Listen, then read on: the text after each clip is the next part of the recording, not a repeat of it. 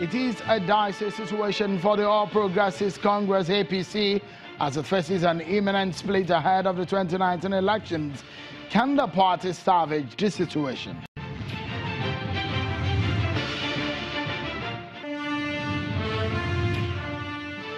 And the Supreme Court cleared Senate President Bukola Saraki of false asset declaration charges.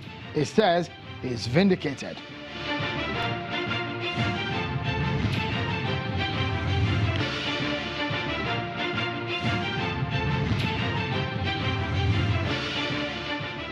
Many thanks for joining everyone on this Friday. Politics Today on Channels Television. I'm sure Kimberly at Channels Television's Globe headquarters in Lagos.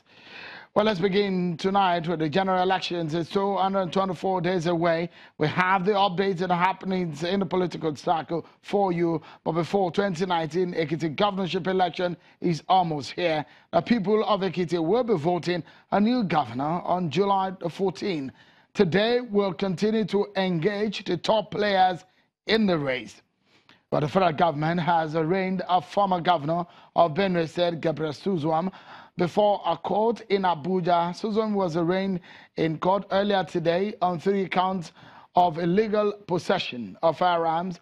He was arraigned 2 weeks after the Department of State Services, DSS, arrested him allegedly over security issues in Benue State.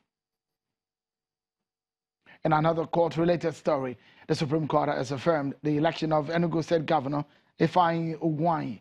In a lead judgment on Friday in Abuja, the court affirmed Ugwuanyi's victory and dismissed the appeal filed by Senator Ayogu Eze, challenging the election for lacking in merit. Still staying in the court, now in the Supreme Court, and arguably the most popular judgment coming out of there today or days to come is the apex court discharging the Senate President Bukola Saraki of all 3 charges bordering on false declaration of assets.